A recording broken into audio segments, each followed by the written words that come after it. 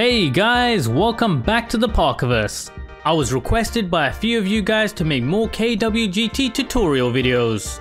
So I thought, for those of you looking for step-by-step guides and advice, I'd make a mini-series just for you, each episode building on top of the last. I'll be showing you how to customize your KWGT widgets, as well as how to create your own from scratch. So if you like this type of video and want to see more in the series, make sure you like and subscribe to show your interest. So here we are with episode 1, with no better place to start than with the basics.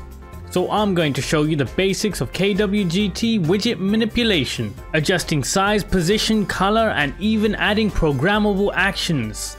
First things first, let's make sure you have everything you need installed on your phone. Just simply head to the Play Store and install the app KWGT Custom Widget Maker and its counterpart, the KWGT Pro Key. These apps are what we'll use to manage our installed widget packs, as well as creating our own widgets in future videos. The quickest and easiest way of using KWGT widgets is with pre-made packs. It's as simple as heading to the Play Store and searching for KWGT. There's going to be both paid and free apps here, so make sure you browse around and check out some previews. But to get you started, 3 packs that I would recommend are Andromeda, Huck, and Miniism, each preloaded with a large array of widgets for your use. Now let's talk about how to manipulate some widgets. Here I'm going to demonstrate by grabbing myself a blank screen to work with.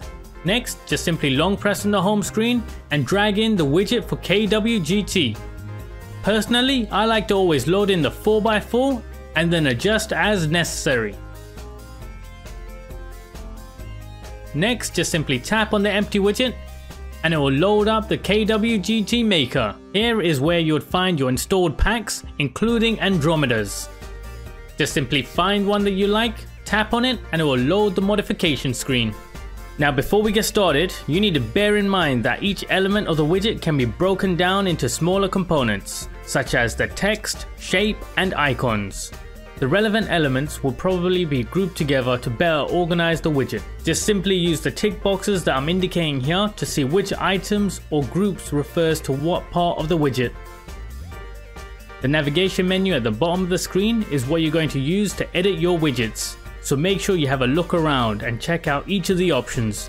And bear in mind these change depending on the type of element for that widget you're dealing with. Next, let's talk about how you edit the widget size. So there's 2 ways you can do this. You can edit the overall size of the widget by going to Layer, then Scale. The smaller the number that you use, the smaller the widget becomes, and using a bigger number makes it larger. Pretty simple. But keep an eye out, by doing this, some of the elements of the widget may start to look a bit strange. So you're going to have to potentially reposition and adjust the widget accordingly. Now alternatively, instead of changing the size of the entire widget all at once, you can go in and change it for the individual elements that make up the widget. Just simply tap on one of the items and adjust the size accordingly, as I'm showing right here. And as a side note, for any shapes you're going to be dealing with, you're going to have to adjust the width and the height instead. Next, let's cover repositioning. Just simply select an element or group from the item listing, then head into position, where you'd find the options for the X and Y axis. Just increase or decrease these figures and you should visually see the element move across the screen. Next, one of the most confusing things for people, managing the colors of the widget. Just simply select one of the elements of the widget and head to the paint section. Tap on color as I'm indicating here, and in most cases it will bring up the color selection tool. Alternatively, you'll see this color selection menu with a list of presets for you to choose from. But if you want to edit these presets, just head back to your main widget menu and head into global. Here you can add in your own custom global color by clicking on the top plus icon, or you can edit the presets by simply tapping on them. I highly recommend you play around and see what best suits you.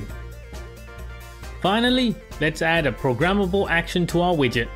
This can be done to any element of the widget itself, whether that be the date, time, or even any shapes. Just simply using the customization menu, either for the overall widget or the individual element, head to the touch section. Click on the plus icon in the top right corner and then tap on the newly created single icon. Next, click on action and you're going to be presented with a list of actions you can add to that element or widget. For this example, I'm going to use the launch app action, but feel free to play around and use what fits your widget. And remember to hit save so your changes are implemented. Now that I've assigned Autodesk to the widget, every time I tap on it, it opens the app. Now that you're all set up, just have a look around and play around with the settings until you find something that suits you.